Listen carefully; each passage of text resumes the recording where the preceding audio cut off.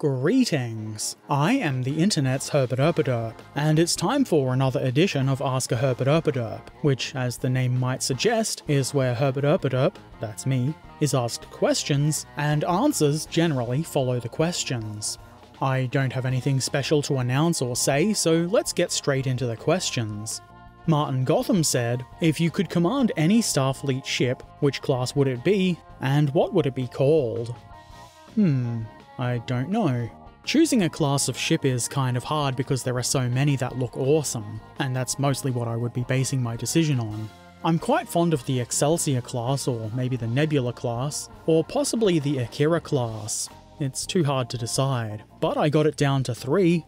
Maybe I would choose the Akira class, though I guess if it were real and for some reason you were given a choice of ship when being assigned, I would want the most current up-to-date ship possible, whatever class that might be. I would name it Robert, after the sentient tire in the movie Rubber. Is that too silly? I just can't think of a good serious name for a ship right now. I can only think of silly ones. That shouldn't be surprising to anybody, really.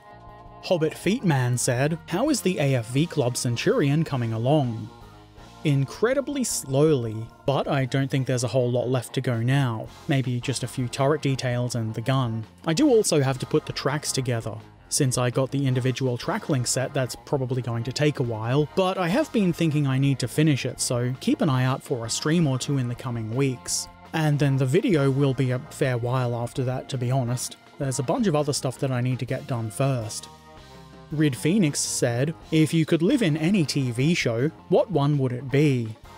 Probably Star Trek. I'm not sure if that's just influenced by the earlier question about a Star Trek ship, but I can't think of any other TV universe that seems like a good place to live. I mean, there are plenty of good TV shows with interesting worlds, but a lot of them just don't seem like somewhere that I would want to live.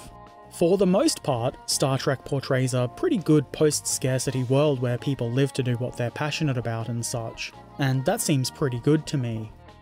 Trekan Belovich said, would you put a KV-2 turret on a KV-1 chassis? Madness. Absolute madness. Yes, of course.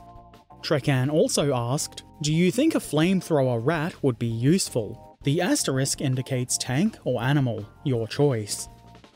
I don't think that a giant rat flamethrower tank would be particularly useful. It seems to me that if you want to burn a big area, you might as well use firebombs, and having all the flamethrower power localized in one huge machine seems a bit less than ideal. Probably better to use multiple smaller ones for that. The animal rat with a flamethrower might be useful, though you'd better be able to command it effectively, and I would hate for the rat to be injured, so that seems like a bad idea too. Loki said, if you could convert your fridge to look like a KV-2 turret, would you? That would be awesome. I think I would do that, though I would expect the gun might make it a bit awkward space-wise. It would still be awesome though. Martin Gotham said, where on a model would you use gunmetal? I recently got some and I'm not sure where in the model to use it. There isn't really a correct answer for this, though I guess wherever you want is an accurate one, it's not especially helpful. I would say that it depends on the model, and it depends on what you want to do with it. It's not going to be something that you want to or need to use on every single model. I usually use gunmetal for bits of metal, shockingly enough, that I want to be a kind of shiny silvery colour, but not too bright. I've used it on guns, hydraulic rams, and in my recent mouse painting video, on the metal rims of the road wheels. You could use it to lightly highlight raised treads on tracks to show those spots being worn to a shine through use, and you could also use it on any bits of metal that are worn to a shine, though it is worth remembering that metal will tarnish and oxidize, so it won't be shiny if it's been sitting for a while. There's bound to be plenty of other uses for gunmetal too. I'm sure you can find some for yourself as they come up. It is certainly a useful colour to have. Rid Phoenix said, have you ever been to New Zealand? I haven't, though I would like to go. I'd love to visit places like Weta Workshop and see all of the cool scenery. Maybe one day. In the YouTube comment section of last fortnight's Ask a Herbert Erpaderp, Yantima said, if you could build a massive wargaming table, would you? Hell yeah. I mean, I would even settle for a regular, more practical sized one that I could just leave set up. That would be awesome. It would be a lot of fun to build some large terrain and things like that. Maybe one day it will be practical for me to do something like that. It would certainly allow me to get more games in. EP Art said, what if Derptopia had the same military budget as the United States? I guess it would probably be largely wasted on unnecessary things, or awesome and silly projects. Derptopia is already mighty and feared by all, but with that disgustingly large amount of money, it would be even more mighty and feared. And also extremely decadent. Luxurious, comfortable seats in every tank, and fancy coats of paint on every single vehicle. Amazing. Also, instead of repairing tanks that have done too many sick jumps, we would simply replace them. It would be glorious, that's for sure. And that's all for the questions this fortnight. If you have any pressing, urgent questions that can wait 2 weeks for an answer, ask them in the comment section below or in the appropriate channel on Discord. Now, let's go and check out some of the models that have been shared in the Discord community over the last 2 weeks. Trekan Beluvic has shared this very nicely painted little Daimler armoured car scout troop. This set is in 15mm scale from Battlefront, and it looks really cool. I tried ordering one of these sets for myself, but ordering from Battlefront is always a gamble whether or not you're going to get what you order. Anyway, Trekan painted this for his best friend as a birthday gift, thus the division markings have been left off for now. This is some very nice work. These little scout cars look as though they've been out scouting for quite a while.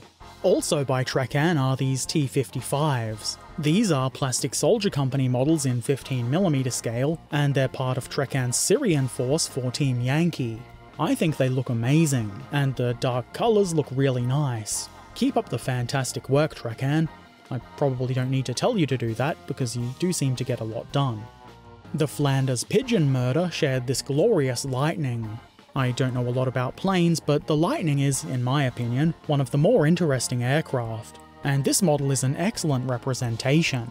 I like the little radio antenna cables, and I think the weathering is very well done. I like how the paint is particularly worn on areas that seem like they would get walked on a lot. Very cool. Nomad Productions shared this diorama. It features a Revell 350th scale U-55-2 Type 7C U-boat. It's Nomad's first time doing an open ocean diorama, and he's, quite understandably in my opinion, very pleased with it. I think it's very well done. The model would still be pretty cool all by itself, but making this diorama really brings it to life. Alexander the Mayor has recently finished this Luftwaffe field division. I think you've done a pretty good job with these. They look like they're ready to do a bunch of killing. Or maybe being killed a bunch. Who knows what the dice may dictate. Very good stuff. Anibalius, which I've probably said wrong, shared this awesome set of German tanks. There's a Panzer 38T, a Panzer III, and a Stug B, all in 15mm or 1/100th scale from Zvezda. They are also obviously very nicely painted. You get a hearty thumbs up from me, even though you can't see it. Ratto has shared this rather glorious looking barbarian warband for Warhammer Underworlds, which is something I've never heard of or maybe have forgotten about. These are plastic heroic models in 28mm scale by Games Workshop, and Ratto says this took about 8 hours to paint, and I would say that's 8 hours well spent. Very nice work as always. And that's it for the modelling this fortnight. As always, a big thank you to everybody who shares their work on Discord and takes part in the discussions and such. It's really good to see. Also, thank you to everybody who asks questions, watches my streams and videos, and is a patron and everything else that everybody does. It's all very excellent and I appreciate you all. Ask a Herbert Erpaderp will be back in 2 weeks, so as I think I said before, get your questions in and have an excellent time. If you've not done so already, why not subscribe, follow, ring the bell, become a patron, or maybe just come say hi on Discord or Twitch. Links to all of my things are in the description below, and as always, I shall return soon, so until then, be excellent to each other, and thank you for watching. Farewell.